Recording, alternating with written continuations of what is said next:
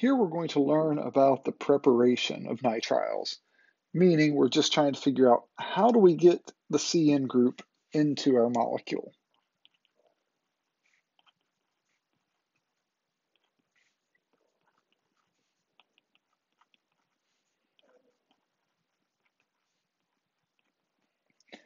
So we're going to look at probably the two most common methods. The first you're already familiar with, hopefully quite familiar.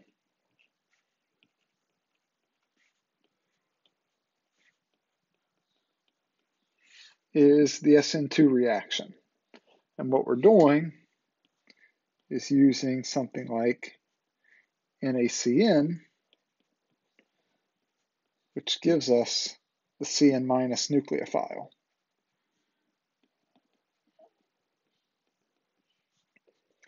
Now for SN2, if you're going to use a nucleophile, you need a carbon with a good leaving group.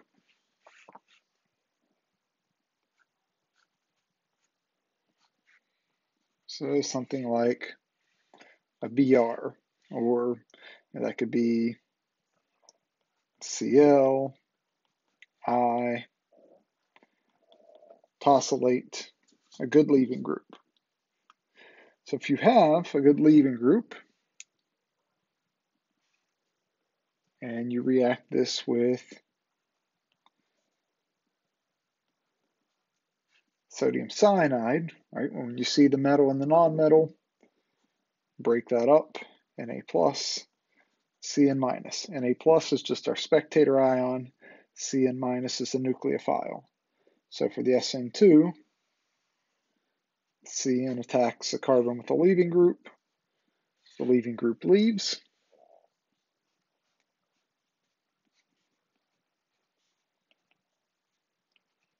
so we get our product with the cyano incorporated plus sodium bromide as a byproduct.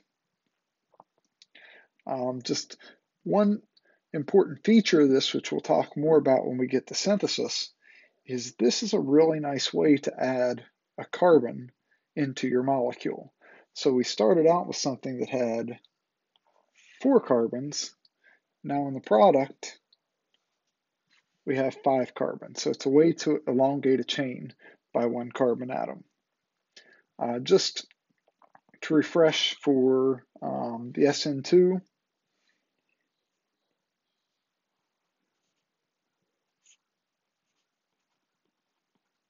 so the carbon containing the leaving group,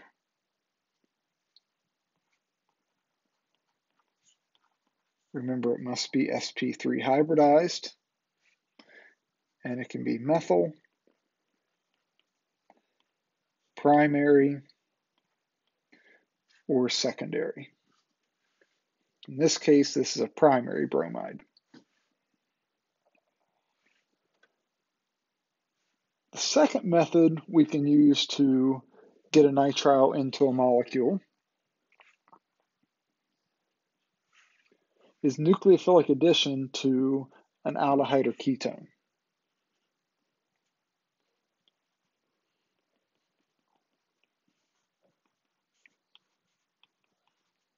So the carbonyl of an aldehyde or ketone. So for example,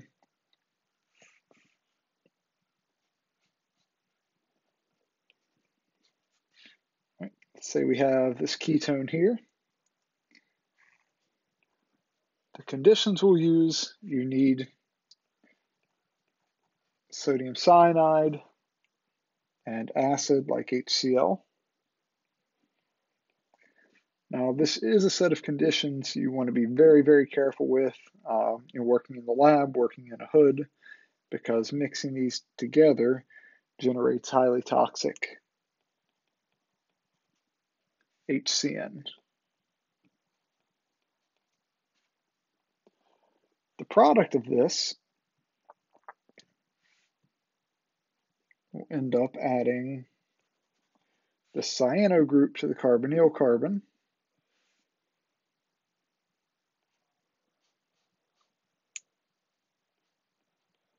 and then the carbonyl oxygen becomes OH. This here, where you have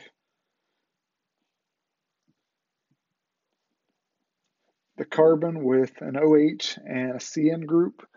This is a new functional group here to know. This is called a cyanohydrin.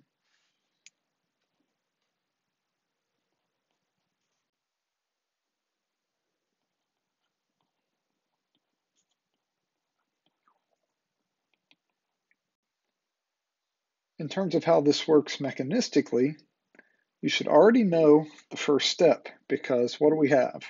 We have a carbonyl, we have acid. So the first step when you have an acid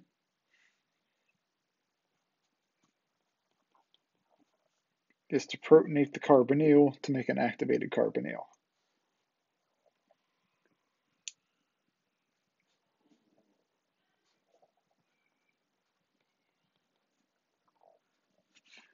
Now that you have that activated carbonyl, we'll add our nucleophile, CN-,